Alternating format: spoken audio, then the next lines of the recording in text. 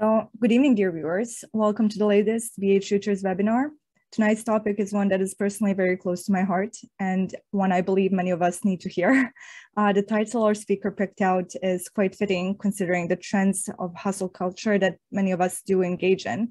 So, this honorable speaker, Alen Juginovic, is both a medical doctor and a postdoctoral researcher in the Department of Neurobiology at Harvard Medical School. His work is aimed at studying the effects of sleep deprivation on health and the gut-brain axis. It is quite a task to summarize his remarkable biography, but some of the key milestones in his life include his medical education in Split, Croatia, which he completed back in 2018, followed by work in the Center for Sleep Medicine at the University Hospital. During his studies, he founded the Society for Neuroscience, NeuroSplit, and was heavily involved in various national and international projects and organizing numerous events in the areas of science and education. He has a strong desire to give back to the community, and he and his team organized many charity concerts with famous Croatian singers, with cumulatively about thousands of participants who kindly donated money to help children and other people in need. He attended and spoke at many national and international conferences, published scientific papers, and was a member of the various organization committees, including the 2019 ISABS conference, which gathered 4 Nobel laureates. I hope I pronounced this correctly. He did 2 observership programs in the US. So I'm going to skip a bit of his biography since it's quite extensive and skip on to what he's currently doing alongside his work, which is he is the head of MedAnnex, a non-government organization dedicated to organizing international conferences and helping Croatian students gain valuable international experience. Alen, thank you so much for being here, and please tell us why sleep is not for the weak. Thank you, and I hope everybody can hear me. It's a great pleasure to be here, even though it's quite gloomy and rainy in Boston. I hope this webinar is going to be more better than the weather here. So yeah, I'm just gonna share my screen, and we're gonna go through this presentation. Just a second. Yeah. So basically, thanks enough for the introduction. My name is Alen, and as I said, I'm a postdoctoral researcher here at the Department of Neurobiology here at Harvard Medical School in Boston, in the US. And today I'm going to talk to you about sleep, why sleep is important, and why sleep is not for the weak, as many people say. You know, many people skip, unfortunately, sleep due to work and other obligations, and cut on sleep, which is not great, especially in the long term. And hopefully I will convince you not to cut on sleep the next time you think about it. So I'm just gonna start real quick with today's plan. So I'm just gonna tell you very briefly, I can maybe skip altogether my story, how I came here to Harvard Medical School. Then we are gonna talk about what is sleep, about the circadian rhythm, why is sleep actually important, and why do we need sleep? I'm going to tell you a few fun sleep stories, and then I'm going to tell you about my research on sleep deprivation here at the medical school. You can ask questions during, any time you want. Just raise your hand or whatever you like. I'm open to any questions at the end or during the seminar. Feel free to interrupt. So yeah, my story, I'm just going to very briefly go through. What I said, I was born in Split, Croatia, and finished my medical degree there, and I did very many extracurricular activities with a great team of people at the University of Split School of Medicine. Among others, I'm just going to name a couple. We organized international conferences and Nobel laureate conferences, which altogether basically brought more than 2,000 students to Split, Croatia in 3 years, and 6 Nobel laureates from basically 34 nationalities. I think the students were of 34 nationalities. And it was a great pleasure working with these people here on so many projects. And then during my medical studies, I got into neuroscience, started getting interested into neuroscience, brain, and specifically sleep around my 2nd or 3rd year of study out of 6 years of study at the medical school in Split. And then because of that, I volunteered in the sleep laboratory. You can see one of the beds in our sleep laboratory in Split, Croatia, where we diagnose health patients and diagnose patients with with sleep disorders. And because of that, I basically pursued a neuroscience career along with clinical medical career. And all of a sudden, in a very interesting story, which we can talk about at the end, not really very important. Now I got to Harvard Medical School in February of 2020. So I'm here for a year and like 8 months. And I work primarily with mice, as you can see, my cute friends here. I work with them. Previously, I worked with fruit flies, but now I primarily work with mice and researching the effect of sleep deprivation on health. And now we can start with the basics about sleep. What is actually sleep?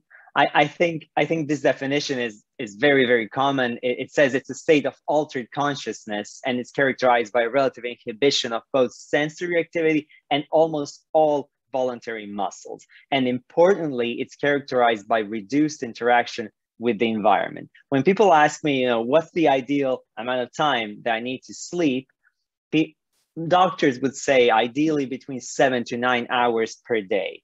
And I just want to pause here very quickly. It's important to have those 7 to 9 hours in continuity, meaning not sleep for 4 hours during the night and then an additional 5 hours during the day, because in sleep, 4 plus 5 is equal 9, but it's not the same as 9 hours in continuity during the night. That's very, very important to know.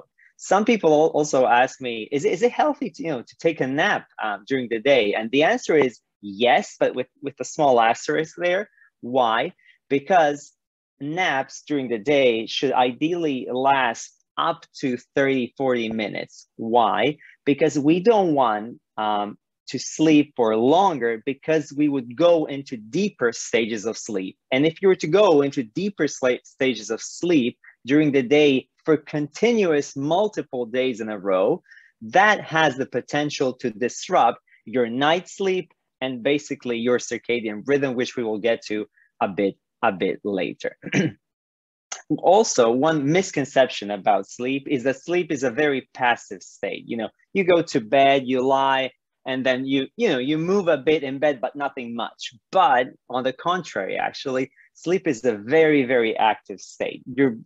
Some parts of your brain are even more active during sleep than when awake. And we found that out not only in human studies, but in studies on smaller mammals such as mice and rats. So here I have 3 images of a mouse or a rat brain, doesn't matter, while the rat or mouse is awake. So this is in French, and I'm terrible at pronouncing this. So the left one is the mouse's brain when it's awake. The middle picture image is when the mouse is in light sleep, and the right image is when the mouse is in REM sleep, or sometimes it's called paradoxical sleep. I'm going to explain why. What I want you to note here is that the redder, the more yellow, orange, and more red the color is, that means there's more blood flow coming to those brain regions. And that means those brain regions, i.e. those neurons, need more oxygen or nutrients or whatever, meaning they're more active. So the more the red, the more neurons are active. As you can see during awake, some parts of the brain are red and yellow, but you can see most of the other parts are kind of bluish, greenish, meaning active, but not as active as the red parts. During light sleep, you can see that the brain activity is overall lower than during awake. But when you go to REM sleep, one of the stages of sleep, you can see all sorts of brain regions very, very active and much more active than when awake. And it's called paradoxical sleep because many parts of the brain are active while you're asleep, which is kind of paradoxical. At least it was paradoxical years and years ago, but now it's not that paradoxical. So stages of sleep. I would just like to tell you more about what sleep consists of. So when you go to bed, what happens to your brain and the overall body as it goes through the stages of sleep. So when you go to bed in normal adults, you go to bed, you feel, sleepy, drowsy and whatever. And then you go into stage 1. It is the shortest stage of sleep and the lightest stage of sleep. And it's also called light sleep. It's called light sleep because you're easily woken up by environmental stimuli, someone calling you, someone just lightly touching you, or whatever else environmental stimuli that's very, very mild. Also, there's this phenomena called hypnic jerk within stage 1 of sleep. I think most of you experienced it. What is it? It's actually the sensation of falling. When you go to sleep, you have this sensation of falling, and then you kind of, twitch, and your muscles kind of twitch, and you wake up and, oh, I'm actually here, not falling from a cliff or whatever. And that phenomena is called hypnic jerk. After stage 1, which is very, very short, you go to stage 2. Yeah, I wouldn't call stage 2 deep sleep. It's kind of middle ground between light and deep sleep, but definitely deeper than stage 1. It's also the longest stage of sleep, and you can easily recognize it with some specific EEG features. EEG is also called, it's basically an abbreviation for electroencephalography, electro meaning some electrical activity, and cephalo meaning the brain, and graphene like to write. So basically you are writing the electrical activity of the brain. You can see an example of EEG recordings here, and this is very, very specific. These two features, one is called sleep spindle, the other is called K complex. They're very specific for stage 2 of sleep. And here on the left, you can see a patient in a sleep laboratory connected to EEG electrodes. So the EEG electrodes go on the skull, so you can record the surface, that's very important, the surface activity of the brain. So you can't really record the activity, deep within the brain, within the deep structures within the brain, but only surface activity. But that's enough to determine if the patient is in stage 1, stage 2, or other stages of sleep. After stage 2, you go into deep sleep, which is called also stage 3 or stage 4 of sleep. Why? Because the American Academy of Sleep Medicine and the European Academy of Sleep Medicine differentiate one differentiates between stage 3 and stage 4, whereas the other says there's only stage 3. But that's not very important here. The important part is deep sleep, stage 3 or 4 of sleep is very important for you feeling relaxed and rested the next day. It's also very, very important for memory consolidation. So that's why I tell many people, before an exam, try to sleep at least a bit, because it's not great if you don't sleep the whole night, then, go do an exam, you won't be concentrated and all the other things. Also, during deep sleep stages, some people go through what are called parasomnias. Parasomnias are very interesting activities that people unconsciously and unwillingly do during sleep. For example, sleep talking. For example, sleepwalking. For example, grinding their teeth. For example, also there's an interesting one where people pretend they're fighting somebody during sleep. So you can see on video recordings when you record people, they're unconsciously doing all of this. They basically get out of bed and try fighting some imaginary, enemy or something like that. That's also called a parasomnia. And you have loads of these parasomnias, which can range from, relatively bizarre to extremely bizarre. Also, during deep sleep, if somebody wakes you up from deep sleep, and you've all experienced this, sometimes when somebody wakes you up, you feel very tired, confused, not knowing what's going on. And it takes, minutes and minutes and maybe an hour for you to, figure out what's going on. That's because somebody woke you up from deep sleep and not from light sleep or REM. And that phenomena is called sleep inertia, meaning it takes a while for you to realize what's going on. And after stage 3 or 4, you go to REM sleep, which is called paradoxical sleep. We've seen on the images on the prior slide that the brain is very active during REM sleep, and most of the dreams occur during REM sleep, but not all dreams occur. So if somebody asks you, are dreams, only in REM? The answer is no. Dreams can occur in any stage, but are primarily associated with REM. Also, REM is very specific because one part of your nervous system, called the sympathetic nervous system, gets activated, meaning your heart starts beating quickly, your blood pressure raises, and it's as though you're in some kind of stressful situation. It's not stress, but the body reacts as if you're in some stressful situation. And the sympathetic part of the nervous system obviously gets activated during stressful situations when you are awake. This method that I show you, EEG, where we measure brain activity, is only one of many diagnostic tools that we use in the sleep clinic.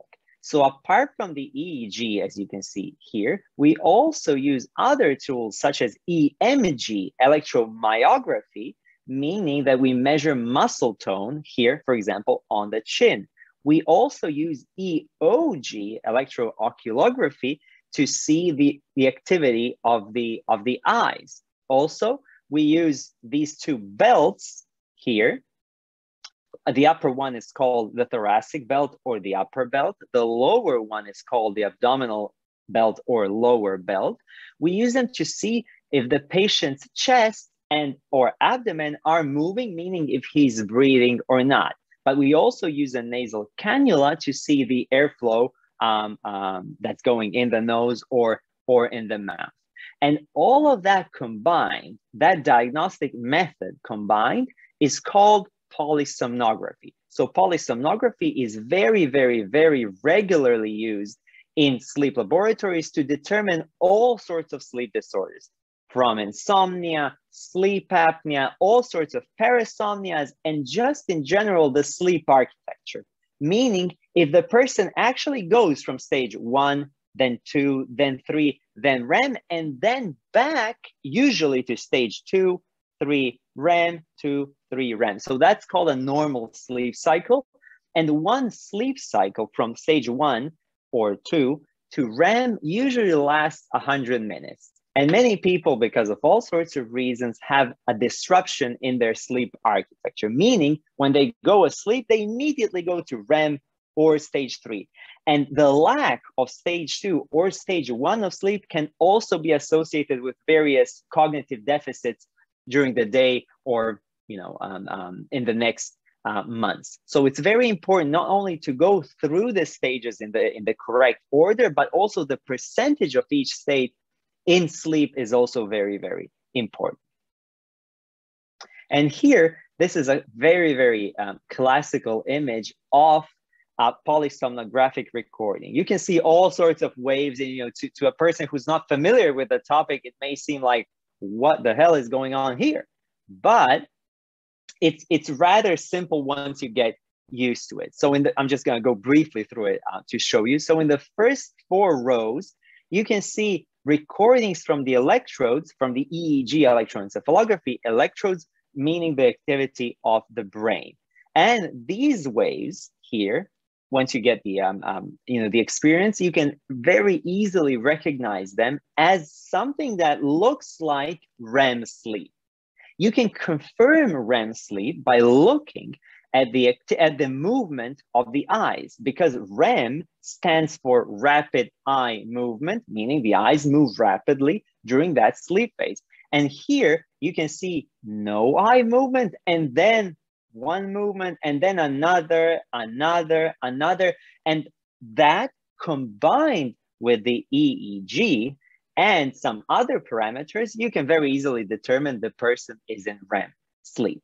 You can also see heart rate, and one very important note where it says chin, that's the chin EMG electromyography. You can see it is basically a flat line, meaning during REM sleep, the muscle tone is extremely low or there is no tone, which is called muscle atonia. So that is very characteristic of REM. As you go deeper into sleep, your muscles relax more and more and reach the lowest point during REM sleep, even though your eyes move very rapidly, which is a bit paradoxical, but yeah, this is an image of REM sleep. But how does actually sleep even start? You know, we all go to bed and lay down for like 10, 15, maybe 20, 30 minutes. And then all of a sudden, whoop, we go to sleep and wake up and you don't kind of remember anything before unless you've dreamed, unless you remember the dreams you had the night. But it's somewhat mysterious. And the easiest and simplest way I can tell you how sleep starts, it's basically a very, very interesting chemistry of various neurotransmitters, such as dopamine, noradrenaline, serotonin, adenosine, acetylcholine, and others. So a very delicate and interesting chemistry, but in a very, very easy and simple language. One of the most important molecules is adenosine. And adenosine is produced when ATP, adenosine triphosphate, is degraded. So when you need energy, when your cells need energy for walking, for thinking, for any sort of activity, cognitive or physical activity, ATP molecules, which are called energy molecules, get degraded to ADP, adenosine diphosphate, meaning one phosphate is taken out, or adenosine monophosphate, meaning two phosphates from the original triphosphate are taken out. And the important part is in that degradation, adenosine is also released. And then adenosine, as you do various activities during the day, more and more adenosine is produced, whether you're just, at home, cooking, thinking, talking, or actually doing some physical activity, more and more adenosine is produced. And at one point, and that's usually the evening, adenosine, there's a substantial amount of adenosine, and it binds to its A1 receptors. We're talking all within the brain here. It binds to its A1 receptors, and by binding to those receptors, and this is important, it inhibits a wake-promoting neurotransmitter, which is called acetylcholine. So acetylcholine is very important for keeping you awake. And when you have more adenosine, meaning you've done a lot of physical or mental activity, it inhibits that acetylcholine, and then the balance shifts in favor of adenosine, meaning towards sleep, sleepiness, sleep. But some might say, wait, Alen, acetylcholine is not only important for being awake, it's also important in REM. Absolutely true. REM is very, very famous for having loads of acetylcholine release during REM sleep. And that's also one of the reasons why REM is called paradoxical sleep, because we're used to acetylcholine being, at high levels when awake. But here, I would like you to remember that acetylcholine equals wake-promoting neurotransmitter, but also present in REM. And this adenosine doesn't only inhibit acetylcholine release, it also inhibits very important neurons in the hypothalamus, which is a brain region I'm going to show you on the next slide. And those neurons are called hypocretin or orexin. So that's the same population of neurons. They're very important for keeping you awake too. So you can see the kind of the cascade, but this is all happening in parallel. It's not like step 1, step 2, step 3, all happening in parallel. And by inhibiting all these wake-promoting neurons, orexin or acetylcholine, adenosine makes you feel sleepier and sleepier. And also one very important thing that adenosine acts on is it excites a certain part of the hypothalamus, a certain nucleus, which is called the ventrolateral preoptic nucleus, very complicated name, but one nucleus in the brain to secrete GABA, which is a very important inhibitory neurotransmitter. And that inhibitory neurotransmitter inhibits a part of the brainstem, which I'm going to show you here, this part of the brainstem, which is a very complicated network, a net of neurons important in controlling the sleep-wake regulation. And by inhibiting that part, there's the signals going to other parts of the brain are reduced. And that's why your brain is very, very figuratively saying shutting down, but it's not actually shutting down, but very figuratively saying shutting down and being prepared for sleep.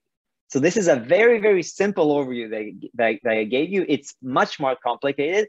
And the delicate balance of all those neurotransmitters is extremely important. And if you disrupt any of those neurotransmitters, for example, by using any drugs or something like that, your sleep can very, very easily be disrupted. For example, people who take drugs that influence levels of serotonin or dopamine, for example, people with depressive disorders, often have trouble sleeping because the balance is not there. The delicate balance of neurotransmitters is not there. Here on this slide, you can see the brain basically cut in half. And I would just like to point you a few important regions for sleep that we talked about earlier. The basal forebrain, this part of the brain, is very important in acetylcholine secretion.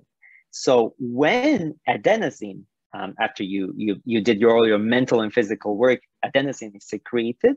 The important thing is that the adenosine here inhibits the acetylcholine release, meaning it prepares you for sleep. Furthermore, one very important region of the brain that we're going to talk about during this whole presentation is this green kind of part here. It's called the hypothalamus. And why is it important? Because it houses a nucleus, which is called the suprachiasmatic nucleus. Suprachiasmatic meaning above the optic chiasm, the chiasm where the two optic nerves kind of meet each other.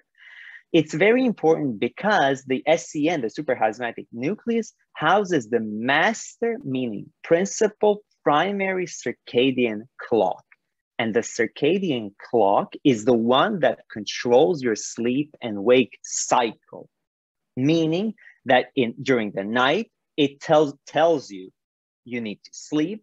And in the morning, it tells you need to wake up and be awake during basically the whole day. So that's extremely important, that region for sleep. There are also other regions, such as the pons, one region of the brainstem that's extremely important in initiating REM sleep. And also other regions. One of the more probably famous ones because of the melatonin secretion is the pineal gland, which is located here. And I think most of you have heard of melatonin, which is important in sleep onset. So melatonin also makes you feel sleepy. We're going to talk about melatonin just a bit later. Now we're going to go to talk about circadian rhythm. So circadian rhythm, as I said, is an endogenous cyclic rhythm that lasts around 24 hours. Actually, it was found that it lasts a bit more than 24 hours. I think like 24 hours and 10, 15 minutes, something like that. That is the main driver of the sleep-wake cycle. That tells you need to sleep, you need to be awake. And that very, very important rhythm was actually discovered using a very simple organ. I mean, it's relatively simple organism, a plant. So I think like 200 years ago or more, maybe 250 years ago, there was this person that observed a plant. I don't know the exact name of the plant, but a plant that during the night, it closes its leaves. And during the day, it opens its leaves. And it fascinated him that those plants can kind of sense if it's day or night. And then he did this very simple experiment. Excuse me. He did this very simple experiment. He took that plant and put it in a container and closed it. So the plant couldn't see if it's day or night. And he thought, okay, if the plant can't see if it's day or night, maybe it won't close its leaves or open its leaves. But to basically his surprise, the plant actually opened and closed its leaves, even though it didn't see or sense light, which led him to believe that the plant had some internal rhythm that controlled the opening and closing of the leaves, and not only the light coming from, from the windows and so on. And then later on, in the fruit fly, so like a centimeter, basically centimeter max 2 centimeters big animal, U.S. scientists discovered the basic functioning and the basic molecules, which are displayed here, which we can talk about later, that control the circadian rhythm. And they won the Nobel Prize in 2017, so like four years ago. And the main driver of the circadian rhythm, as I said, is located in the hypothalamus, in the suprachiasmatic nucleus.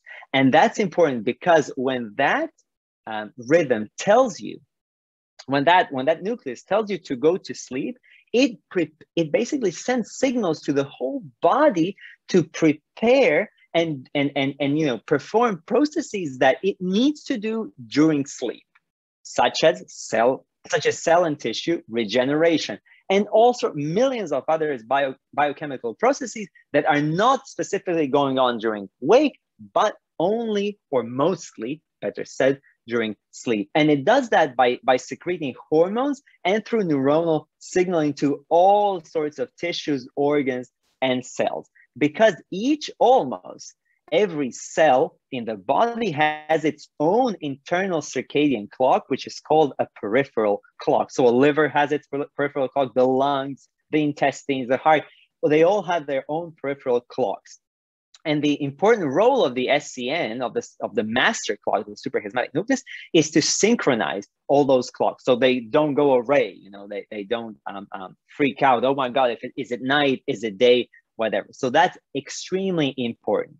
And I hope you can kind of appreciate that when you go to sleep way too late or way too early, you can easily, in a short period of time, disrupt the central clock, the suprachiasmatic nucleus, and thus all the peripheral clocks. So that's one of the reasons why sleep is extremely important.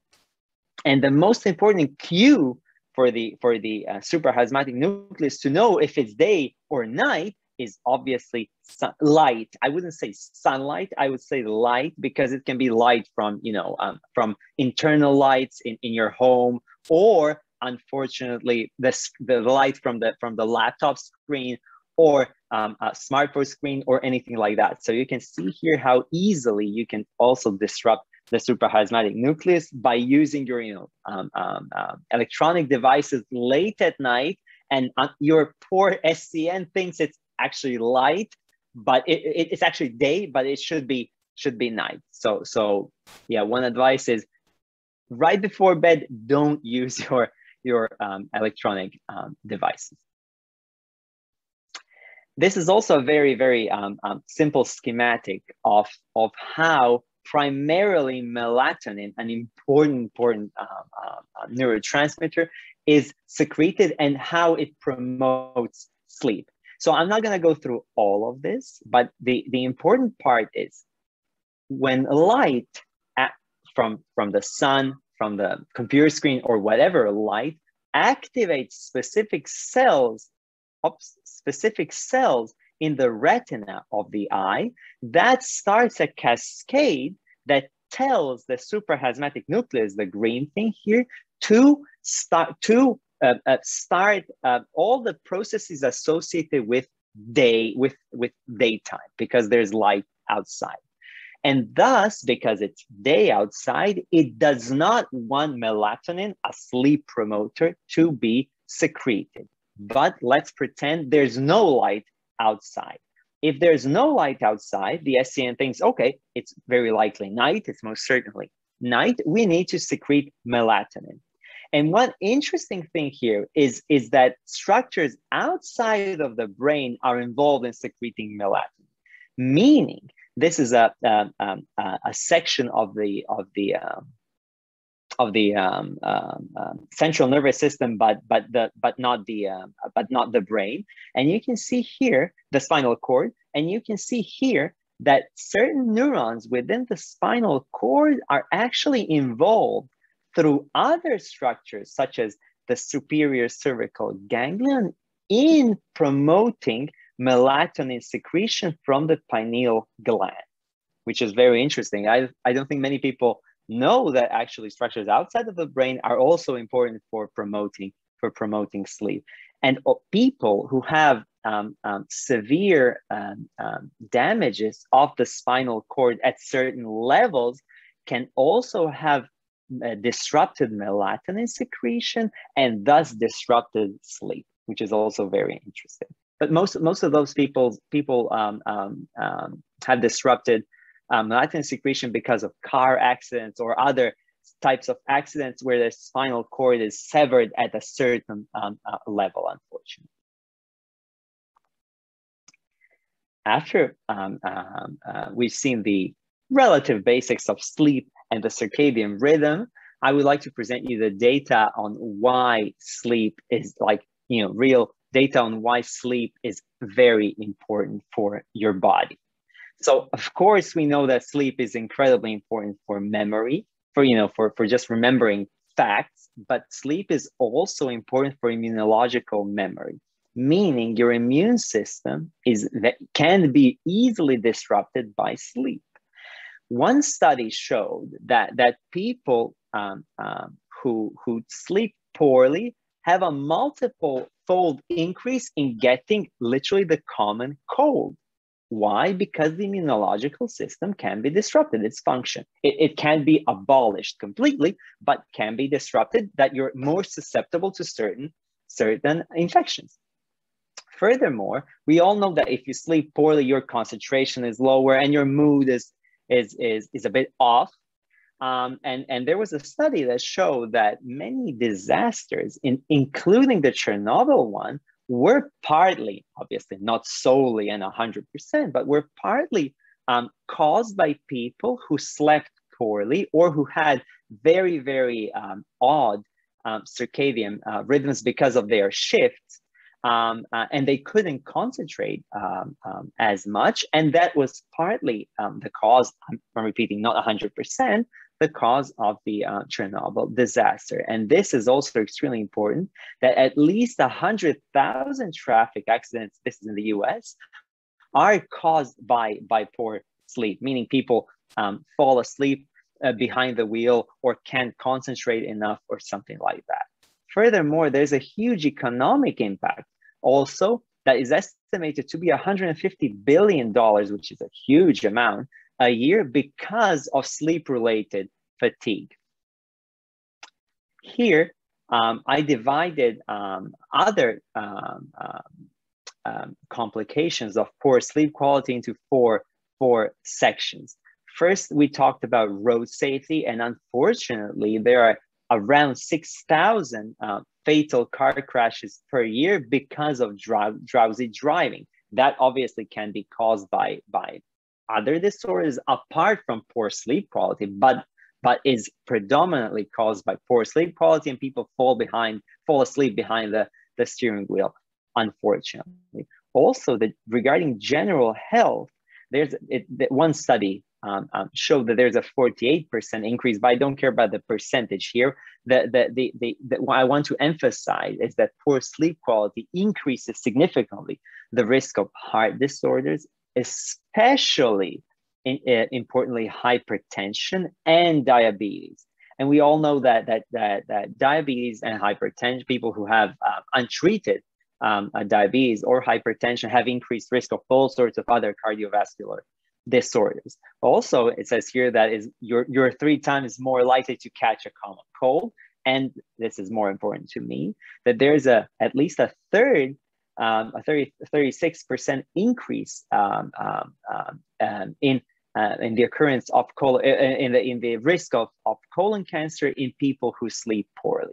Just a quick note, this doesn't mean that if you sleep poorly or don't sleep at all for 2 nights in 10 years, that there's a huge increase in risk. But people who have very demanding jobs or very, very tight schedules and who sleep 4 hours or 5 hours per night or every other night sleep extremely poorly, those are the people that have increased risks of all sorts of these disorders. Furthermore, regarding neurology and brain effects, there's an increased risk of dementias, including, unfortunately, Alzheimer's disease, and all sorts of psychiatric conditions such as depression, irritability, anxiety, and others. And interestingly, people who sleep poorly have more craving for food, especially, and unfortunately, especially sweet, salty, and starchy food, and not broccoli or something like that. That's because the levels in people who sleep poorly, the levels of the hunger hormone, as it's called, ghrelin, are increased. And ghrelin is the one that tells you, I'm hungry, you need to eat. And then, unfortunately, again, the levels of the appetite control hormone leptin are lowered. And leptin is the one that tells you you're full, you don't need to eat more. So there's this disbalance here that promotes basically eating. And of course, because of that, you're more prone to obesity if you sleep less, it says here, than 5 hours. But repeating one more time, it's not one day sleeping less than 5 hours, it's chronic sleep of less than 5 hours. We can basically skip this slide overall, or I can tell you the message in 2 sentences. Any sort of environmental stress, psychological stress at home, at work, or wherever can easily disrupt the melatonin secretion and thus disrupt sleep, causing sleep deprivation, which is horrible, or poor sleep quality, which is less worse, but still pretty bad. And chronic poor sleep quality is associated, we said, with all sorts of disorders that we mentioned on the previous few slides.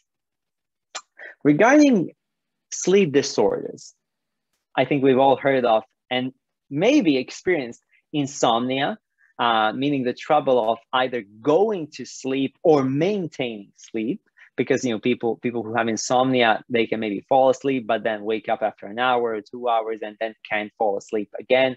And that's very, very difficult, especially if it lasts months. And you can distinguish between acute insomnia and chronic insomnia. And unfortunately, the primary treatment option for insomnia is apart from trying to get personally rid of stress that's causing the insomnia, is actually what's called cognitive behavioral therapy, which basically is when a therapist tries to help you remove the thoughts of stress when just before you go to sleep. Because I think many of us probably know people who have experienced extreme stress at work and sleep very, very poorly. So insomnia is extremely prevalent, especially acute insomnia in the world. But especially one disorder that I would like to highlight here is sleep apnea.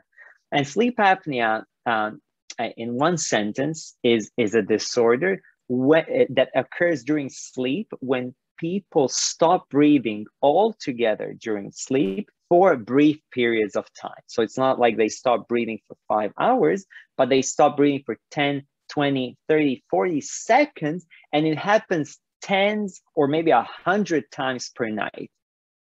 So that's a very, very common disorder. A third of US adults are affected, and it's very, very underdiagnosed too. Why does sleep apnea even happen? We have an image here of a person's nasal cavity and where the airflow should go in an ideal world when people are sleeping. So during sleep apnea, the most common cause of not breathing during sleep apnea is the tongue, which we can see here, falling backwards when people are sleeping on their back and covering the airway. You can see one X here and 2X and the other X here where it's basically covering the airway and not letting the air we breathe go to the lungs.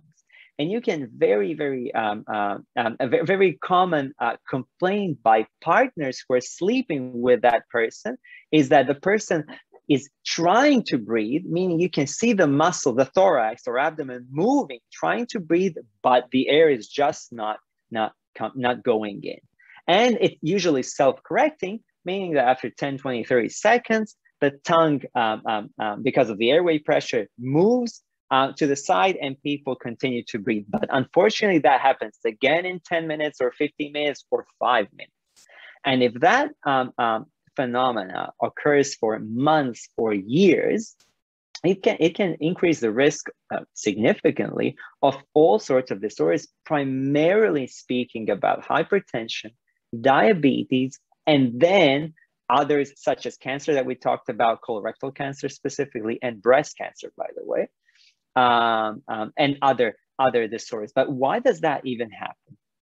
When people try to breathe but cannot, if you remember the part of the nervous system that we talked about, which is called the sympathetic nervous system, it gets overly activated. Why? Because we need, obviously, as human beings, oxygen. And oxygen is just not coming in and going to the cells because you're not breathing for brief periods of time. And that lowering of oxygen, reduction in oxygen, causes the sympathetic nervous system to get overly activated, increase heart rate and blood pressure. And when that happens 100 times per night for 10 years, that part of the sympathetic nervous system can get disrupted very easily. And then it can cause diabetes, and that overall can cause diabetes, hypertension, and other disorders. So the key culprit here is the reduction in oxygen because we're not breathing. A very common way of treating sleep apnea, and unfortunately, very few people can completely cure sleep apnea, because the tongue falling backwards in severe sleep apnea, meaning in sleep apnea where people stop breathing 30 or more times per hour, not per night, per hour, means like 40 times per hour, that can severely increase the risk of all sorts of disorders. And it cannot be easily cured, because one of the reasons that the tongue falls backwards is not only because you're sleeping on your back, which is logical, but because these people, for some reason, have an excessively low muscle tone. And because the tongue is a muscle, the tone goes very low and it becomes kind of flaccid, and then it falls backwards. And that's why it's very, very easy, it's very, very difficult to cure these types of sleep apneas. And this specific type of sleep apnea, where the tongue blocks your airway, is called obstructive sleep apnea, versus central sleep apnea, where signals from the brain are not even coming to your thoracic or abdominal muscles, and you're not even trying to breathe. So these people stop breathing altogether, but don't even try breathing in central sleep apnea. But it's much, much, much rarer than obstructive sleep apnea. So for people who have severe apnea or moderate apnea, meaning they stop breathing for 15 to 30 times per hour of sleep, we recommend getting this device here, which is called CPAP, CPIP, and it stands for continuous positive airway pressure. So it's basically the opposite of a vacuum cleaner. The vacuum cleaner sucks air in, and this pumps air through this tube and this mask during sleep. So people only wear this during sleep, in their nose or mouth, depending on the type of the mask. And thus, it prevents the tongue from falling backwards because of the pressure of air constantly going in the nose or mouth. So for some people, it's not really easy to wear this. Why? Because if it constantly pumps air through this tube and you want to breathe out, you can't really easily breathe out because you're breathing through the air that's going in. So that's why some people have difficulty wearing this. But this significantly reduces the occurrence of apnea, and this is the golden standard for treating, not curing, but treating obstructive and central sleep apnea. very quickly gonna go through a couple of fun sleep stories about how probably some of you know why caffeine from coffee and other caffeinated drinks keeps many people awake, not all of them. Caffeine actually blocks adenosine, which is a very important sleep promoting molecule, from binding to its receptor. And we've learned a few slides ago that adenosine binding to its receptor is one of the keys for you to fall asleep. And that's why caffeine works for most people to keep them awake, at least, for another 45 minutes, an hour, or 2 hours. But for some people, caffeine doesn't work because of some genetic reasons, which can alter the adenosine receptor, and then caffeine cannot easily block the adenosine from binding to its receptor. So for some people, it's actually genetics that are the culprit for caffeine or coffee not working. Beauty sleep. I think many have heard that, go to sleep early, sleep well, sleep 7, 8, 9 hours, and you'll look beautiful in the morning or whenever. And there was one study from Sweden, out of all countries, that showed that beauty sleep is actually a real thing. The experiment was set up like this. So they had a group of males, of guys, that didn't sleep for 1.5 nights, and the other group of guys slept normally for those 1 or 2 nights. And then they had a group of females, of women, who didn't know what was going on, but they were just presented with pictures of these men to choose which one is more attractive. And not surprisingly, they chose the ones that were actually not sleep deprived, meaning they slept normally. So beauty sleep may actually exist. Eye bags, probably one of the most common symptoms, if we can say, of sleep deprivation, where you see, those kind of purple, gray, black marks below your eyes. It actually occurs because the capillary, small blood vessels, dilate, and then because of the thin skin below your eyes, you can actually see the basically capillaries and blood below the skin, which has that kind of purple, gray hue to it. So that's why you have eye bags when you don't sleep poorly. We talked about parasomnias, all sorts of parasomnias. And yawning, very common question is, why do I yawn? And why do I yawn when I see other people yawn? Such as this famous person here. So there's no specific answer that's 100% true, but the most prevalent theory about yawning is that by yawning, you can decrease the intracranial, meaning the intracranial temperature, meaning the temperature in the skull.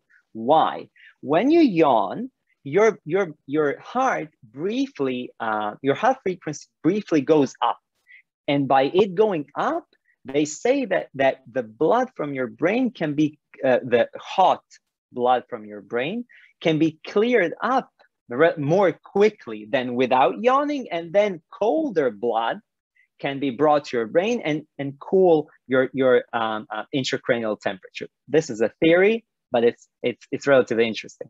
Why we yawn when we see other people, you can blame what are called mirror neurons in our brain. The same neurons that are responsible for us crying or wanting to cry when we see other people cry, or laugh when we see other people laugh. So they mirror. It's a very, very interesting phenomenon. We can talk about it later, of how basically we mimic what we see.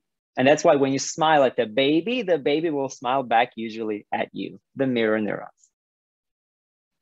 And finally, the final few slides about my research here on sleep deprivation. So I'm interested in the effect, the overall effect of sleep deprivation on health and survival, because there are a few papers that show that sleep-deprived animals do actually die, but the exact cause of death is unknown. You can say they died because of sleep deprivation, but more specifically, we don't know why they actually die. And I'm going to show you these few slides. So this was a paper from my lab published maybe a year ago or something like that on the humble fruit fly. You can see it here. It's very, very, very small. And imagine dissecting all these organs, such as, you know, the brain, the intestines, and other organs from this very tiny, tiny fruit fly. So what I want to show you here is that we deprive fruit flies of sleep completely.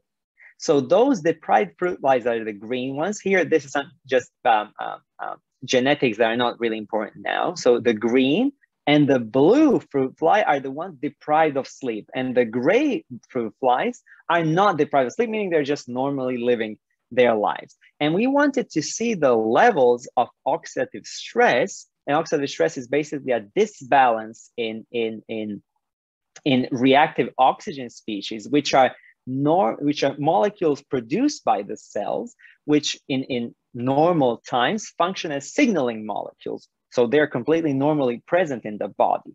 But because of their potential damage, they need to be cleared out after a certain amount of time. And if they're not cleared out and accumulating, they can cause cell damage and cell death. So, and that situation where they're accumulating enough because of various reasons, it's called oxidative stress. And interestingly, flies who don't sleep, the green and the blue one, have very high levels, meaning the more yellow the image is, the more oxidative stress there is. And you can see that in the intestines of the fruit flies that don't sleep, there are high levels of oxidative stress. Whereas in other organs, brain and other organs, there's basically no oxidative stress, no change in oxidative stress levels at all. The most impressive part, the most interesting part is that actually the brain, you can see here, is not the one, and because most people will associate sleep with the brain, but the brain is not the one that's getting damaged. It's the guts when fruit flies don't sleep at all. And here, this is done in mice, and you can see all sorts of mouse organs, small intestine, muscle, brain, pancreas, like all sorts of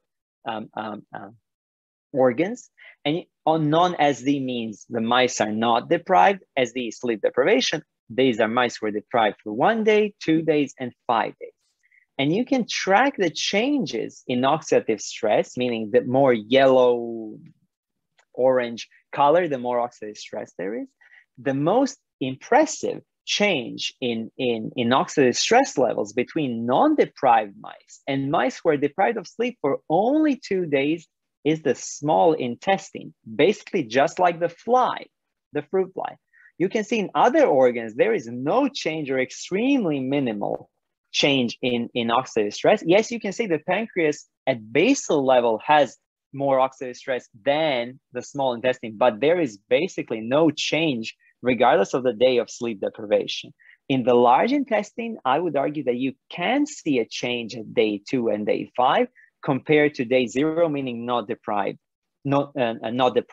animals. And this is very interesting because it seems that from the fruit fly to mammals, that it somehow something is conserved, some pathway here is conserved that causes this oxidative stress damage. And I think the most impressive thing from all these experiments is how sleep deprivation can actually kill the flies. On the left graph, so these are all of these are fly experiments, because mice live much longer than flies. Our flies around 50, 55 days, more or less. Some live 40, but much less than mice who live 2 years, 2.5 years, depending on the genetic background of the mouse. And you can track survival in flies much easier. On the left, you can see the gray flies, which are non-deprived. You can see them on the right too, which live a normal life, let's say 40, 35 days, 40, 35, 30 days. The dark red flies on the left here, the dark red flies are the ones that, interestingly enough, I can basically first actually tell you about the bright red flies. So the bright red flies are the ones that are sleep deprived completely. And you can see a huge delta in survival in flies who don't sleep, bright red, versus flies who sleep normally gray. here you can see the huge delta too, meaning that sleep deprivation can actually kill the fruit flies very easily. And we think through oxidative stress in the gut. Why? I'm going to show you this one first. When you activate antioxidant enzymes in the brain, meaning the enzymes that should get rid of oxidative stress, but only specifically in the brain, those are the pale red flies. They live basically the same, maybe a tiny bit longer than the flies who are totally sleep deprived. So when we deprive flies and activate antioxidant enzymes only in the brain, they live more or less the same as if we didn't activate anything. But when we activate antioxidant enzymes in the gut, where there is actual oxidative stress, and we sleep deprive those flies that have cleared oxidative stress, they live more or less normally as flies who sleep normally, meaning that flies can actually survive normally without sleep, but we need to clear the oxidative stress from the gut. And this obviously can have huge implications on mammals and humans later on. And now the final basically slide here. What we want to see is how can we get rid of oxidative stress in mice, maybe by feeding them antioxidants, maybe by activating some specific enzyme. And regarding humans, how can we potentially, because we think this is really conserve this oxidative stress in the gut in humans, we're going to partner with a sleep lab here at Harvard. How can we detect reactive oxygen species or elevated levels of oxidative stress in humans, but using very simple using biomarkers from very simple and very easily attainable samples, such as the blood, urine, feces, that you can regularly, that you regularly do at your doctor's appointment almost every time. So we want to find those biomarkers and try somehow to tell those people, okay, because of these biomarkers, we actually think that that your sleep quality is poor over a period of 5, 10, or whatever years, and that somehow we need to intervene to help reduce the risk of all sorts of other disorders. So basically, that's what I'm currently working on. And of course, we're gonna factor in the microbiome and potential inflammatory response. We think there's a subtle inflammatory response in sleep-deprived animals too, but not to keep this too long. So there's a drawing from one person who drew members of my lab. It's not me. I don't know how to draw or sing. But yeah, these people are great, and it's really fun working with them on previous projects and on this project too. And thanks to them, and thanks to you for listening to me. Please, any Q&A question, any questions you have, put in the Q&A box, and I can maybe read them to me. And if you obviously want to contact me, you can contact me via this email address or any of the social media accounts. And if you're interested in overall science research papers and stuff, or interviews with notable experts such as Nobel laureates, you can also visit our website, hotsciencebone.com, which is a project where we summarize all the latest biomedical research papers in an easily readable format. Thank you very much. Thank you so much, Alen. We have plenty of questions, and all of them seem super intriguing. So I waited for you to finish the presentation. So the first one is, how big of a role does music play in sleeping? Yeah, that's a very fun question. So music, there was a paper I read weeks ago, like very, very recently, that people who listen to, so one key word, one key point to make here. It's not about the type of specific music that applies to everybody. It's about the type of music you listen to usually. So it's not like if I don't listen to Mozart and somebody plays me Mozart, everything's great. The type of music that you listen to usually can positively influence sleep, meaning people who listen to, but not obviously not loudly or anything like that, not like a party, before going to sleep, who listen to music which they like, they actually had less sleep latency, meaning less time between going to bed and actually going to sleep, and better sleep quality, which is interesting. So yeah, music can positively influence sleep. Obviously not if you're having a huge loud party, but yeah. Thank you. Okay, so the next one, REM stage is not actually part of any stages, 1, 2, 3, 4, but a stage itself. Yes. Next one, why is it that after I eat, I feel more sleepy? Oh yeah, yeah. That's an interesting one. So the explanation that most people have is like, oh, when you eat something, you're full and all the blood goes in the intestines and whatever. What we actually found, and what is under review in Cell right now, I can tell you a bit more about this, that certain food, which is more proteinaceous, which is more rich in protein, can influence sleep, can actually influence the depth of sleep. Why? When you eat, we prove this in mice and flies. We show this in mice and flies. So when you eat food that's rich in proteins, certain peptides in the intestines get released, and those peptides, I mean, you probably haven't heard of it. They're called CCHA1. Doesn't matter. Some peptides in the intestines get released, and they go to the brain, okay, to modulate the what's called the dopaminergic neuronal circuitry. So in the fruit fly, so a certain circuitry in the brain that's responsible for sleep, and it actually increases the depth of sleep. So we think the answer to that question, I can't give you 100% answer, but we think that food somehow releases some sort of peptide that communicate to the brain through either neurons or just like through the bloodstream or something like that. So that's the best, I think, answer I can give you that we have proof. So. Okay, so next one, I'm going to combine two very similar questions into one. So it's basically about polyphasic sleep. What is your opinion on it? Is it effective and healthy? Because as you said, it is not the same as sleeping in one term. And the other question that is related to that is, wait, give me a second. Can you tell us a bit more about basic or basic sleep? I personally tried 5 hours per night plus 1.5 hours per day. Because of an intensive schedule. The first 7 days I was like a zombie, but later my body adapted to it, and I really had more time available.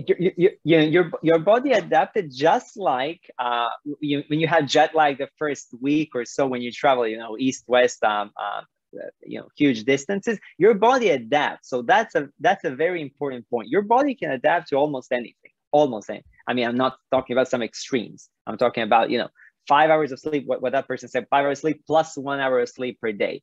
And you can also force yourself to shift your circadian rhythm and adapt, that you basically force yourself, for example, to go to bed at midnight and wake at 7. It's going to be horrible for the first few weeks, but then it's going to feel totally normal and you're going to feel sleepy around midnight. So that's what we suggest to some people who have certain sleep disorders. Try to, I think force is maybe too harsh of a word. Try to go to bed at a specific time and wake at a specific time for weeks and weeks, and that may actually help you. So I'm saying this for people who have insomnia, various types of insomnias, or just cannot sleep as easily as many other people. But for polyphasic sleep, I know that topic is interesting, and I know people have shown it's good. I wouldn't feel confident to say, is it healthy or not, or is it good or bad as some kind of black white. I would say that the body is adapted to sleeping during the night in continuity, and so this is also important. Right, interestingly, kind of midday, 2-3 o'clock, the body is adapted to fall asleep for like an hour or so. So that's completely normal. I think many people actually do feel sleepy at 2-3 o'clock. So that's completely normal. But what I want to tell you, and unfortunately, because of the very dynamic lifestyle we live in, most of us actually sleep only during the night and not during the day. So I would say that the body is adapted to sleeping during the night and not during the day, apart from very short naps. So that's what I feel confident in saying. Everything else will be speculation based on my personal opinion. I kind of don't want to maybe give you that. So, yeah. But a great question, anyhow. What about smartwatches and their accuracy when it comes to evaluating our sleep, deep light, So, etc.? yeah, so I'm at the beginning of a collaboration with one sleep app. I'm not going to promote it, but it doesn't matter. I think you've probably heard of it. It's very, very like millions of downloads. Because I want them to focus on sleep apnea more and not on sleep quality, because I think sleep apnea is very undiagnosed and can relatively easily be diagnosed with all those, sleep apps, sleep watches, and so on. I've read many papers that said that using smartwatches or apps or whatever that like track sleep and quantify the percentage of deep sleep or light sleep, that say it's not accurate. I've read also many papers that say it's really very accurate and very similar to polysomnography, which is the golden standard. From all of that, I would extrapolate that, yes, I do think that these, not all, I don't know for every specific app, but probably the ones that are better can tell you when you're sleeping or not sleeping, yes and no. I would not feel confident in the app telling me if I'm in deep or light sleep because of other factors that I think are needed based on clinical experience to actually tell you. I do think with machine learning or AI, they can get much better, but I wouldn't rely on them. That's what I would say. I would just like to add something, since this was actually part of my thesis. Cool. So apparently it depends on the smartwatch. So Garmin, which is a very expensive type of smartwatch, has types of watches that are kind of more modified towards healthcare, and they're super accurate, like 70 to 80% accuracy for both sleep detection and oxygen saturation. Fitbit is next in line, and then Google Fit is about at 40% accuracy. So it's sort of like they have specialized APIs and everything from the technical standpoint oriented towards that. Cool, thanks. Okay, so combining two questions again. What about too much sleeping and its causes on our brain? Combined with another question. Wait, need to find it. There's so many. I understand that sleep deprivation is not a good thing, but what about the opposite? Is it as bad as deprivation? Is it as bad as deprivation? So deprivation too much of sleeping. So too much sleep. Is too much sleep yes. as damaging, and how does it affect our brain? So I would not. I would be hesitant to quantify it in a way to say, is it as damaging as lack of sleep? Why? Because primarily studies are done in people who don't sleep enough, and not in those who sleep overly much. There was a study that's so is a very, very binary answer to is sleeping more than 9-10 hours per day bad? The answer is yes. Why? There was one study in oncology patients, so patients with cancer. I'm not sure which type of cancer or what stage. I'm not sure of those specifics, but in that specific group, people who slept more than 9 hours had worse outcomes than people who slept within the 7 to 9 hour period. So that gives me a bit of confidence to say, a bit more of confidence to say that sleeping more than 9 hours is not good for your body either. So that's the best answer I can give you, and I wouldn't quantify it. My personal opinion, if you want it, I think less sleep, which is logical, is worse than more sleep. But I don't think more sleep is good. I think it's also bad. Awesome. So combining questions again, is it true that we sleep in 90-minute cycles? And I've read somewhere that we should wake up at the end of a sleep cycle. Does it make a big difference? So can you just repeat the first part? Is it true that we sleep in 90-minute cycles? So think. I said 100 minutes is roughly one sleep cycle. That's totally normal. 90 to 110, that's totally fine. So the answer to that is yes. And the answer to the next question is also yes. You, in an ideal world, you should wake up at the end of the cycle, not in the middle of it. Yes. And then I'm trying to combine questions to kind of like make sure we fit the time schedule. Is it healthy to sleep with earphones? And then does ASMR have positive influence on our health if we sleep with our headphones on while listening to some ASMR videos, random sounds such as rain? Yeah. So this is based on just anecdotal findings. I'm sure there are papers on this, but I just haven't read them or haven't seen them.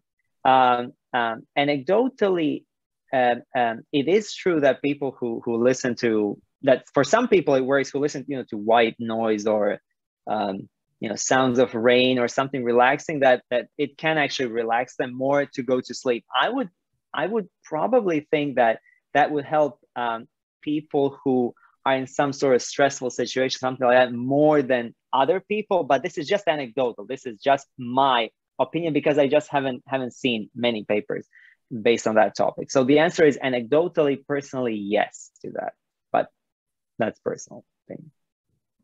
Next up, what exactly is sleep paralysis, and is there any way to control it?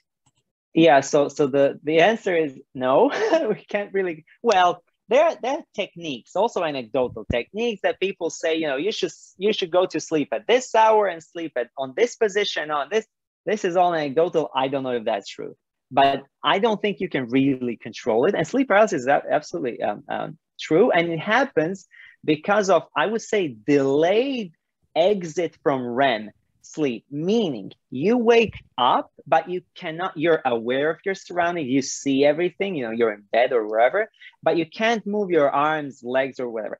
And that happens because the body, for unknown, I don't really know why, unknown reasons, it has that 1-2 minute delay from, and it happens usually when you're waking up out of REM, which in a sleep cycle should be the last stage, but should be the last stage. So it happens when you go out of REM, because in REM, as I told you, there's like almost total muscle atonia, meaning your muscle completely relaxed, and for some reason the body needs a minute or two to shift. Oh, I'm awake, give power to the muscle so you can move. So yeah.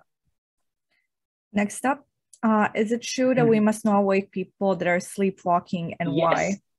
Yes, that's a very good one. Yes, the only it's not a neurological or whatever. It's because the recommendation is because if you wake somebody up, they might feel scared, hurt themselves in some way, or something like that. So that's the only reason. But there's a but. If, of course, the person is going towards a balcony, you should stop the person. Okay, so that's very important too. Noted. Wait, I'm trying to find the ones that are less broad. Why can some people fall asleep quickly in 10 to 20 minutes and some need longer time, sometimes an hour? In my case, maybe 4. Yeah, I wouldn't know the neurological side of it. If I were to guess, I would say that it's mostly because of day-to-day situations, mental or stressed or something like that. I would say it's because of that. Yeah, people with ADHD usually have trouble falling asleep. For example. Yeah. What causes snoring during sleep? Okay, wait, I think you covered that one a bit earlier. Okay. Okay, next one. There's a theory that people do not dream mobile phones nor any technology in general. Firstly, I don't remember dreaming a mobile phone, even though it's a big part of my everyday life. What do you think about that? So can you, I didn't hear the first part. People dream, can you repeat, please? Yeah. People do not dream mobile phones nor any technology in general. Okay, interesting. I really don't know. This is the first time I hear that. I don't know if that's even true. I don't know. Interesting. Maybe it happens to you. I don't know. When I come to think of it, I don't remember dreaming of, but I do remember dreaming of a laptop or like computer. I think I do, but not a mobile phone. I don't know. Any apps do you recommend that help with sleep schedule? With sleep scheduling. So yeah. Because I'm trying to collaborate with these people, I wouldn't recommend any because I've used extremely little or none. So I'm collaborating with this app that's called Sleep Cycle. I don't know if you've heard of them. So they're really very popular in that field because of sleep apnea. I'm collaborating with them, and so I think the interface is easy. I've started using it just to see how we can implement the sleep apnea part. but I really don't use a sleep app. So I've been using this for like a month just because of that specific reason. So I wouldn't, I don't know which apps are good, unfortunately. Okay, so another question combination. Why do we dream? Your opinion on lucid dreaming as well. Yeah, lucid dreaming is fun, exciting. Some people can, I don't want to say force themselves, but kind of force themselves into dreaming lucid. There was this one cool study in Current Biology, so that's a very good journal, where they showed that you can communicate with lucid dreamers while they are in lucid dreams, which is pretty interesting. That basically you can communicate with people who are asleep. How do they do that? So there was this group of lucid dreamers who kind of can force themselves into lucid dream. I don't know the techniques really. And then the researchers said that they needed to somehow show the researchers that they're in lucid dreaming. And they said, I think they need to wink their eye or something like that, something very, very small cue. And when they did that, the researchers knew, okay, they're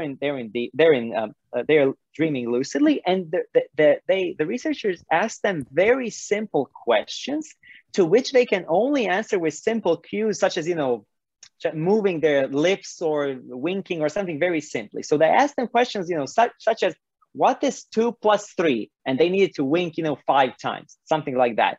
The Paris is the capital city of France. Yes and no. Yes or no. Yes is, I don't know, 2 winks, 1 is no.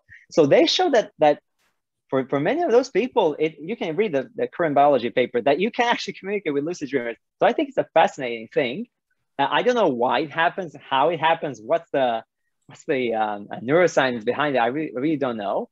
But dreams, some people, and I think that could be true, people say that dreams occur during the transfer of memory to long-term memory, which happens during sleep. So what you learn during the day, much of it gets transferred through the hippocampus, one of the regions in the brain, to specific regions in the brain cortex. So during that transfer, somehow it gets to your consciousness, those kind of memories or blips. And I think you can probably say that many of you many times dreamed of friends or events that happened during the previous day also. And that's probably why. But why you dream of bizarre dreams, you're flying to Mars or something like that, and you've never watched anything about Mars, or I don't know. Like the neuroscience, I don't know it. Mm. And the final one before we wrap up. Mm-hmm.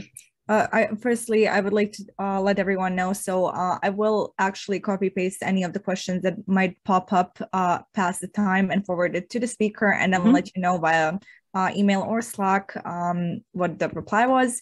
And okay, so the wrap up question: as someone who has chronic disease, I have to say that I'm pretty much now traumatized with these facts about effects of not sleeping on our intestines. Now, does it mean if we have sleep deprivation that there are high chances of activating inflammation in our organism? So the between yes and no, the answer I'm going to explain. The answer is no. The key why I say no, because the question was high chances of inflammation while when sleeping poorly. Why? Because in mammals, in mice, we've seen that there may be a subtle, I think I said mild, inflammation going on. Why? Because of some cytokines, like small inflammatory molecules that are elevated. So that's very preliminary stuff that I'm saying. So I wouldn't feel at all confident in saying yes to that question. But all the other things, I'm always highlighting hypertension and diabetes because that's so prevalent. That's real, and that's very, very true. So.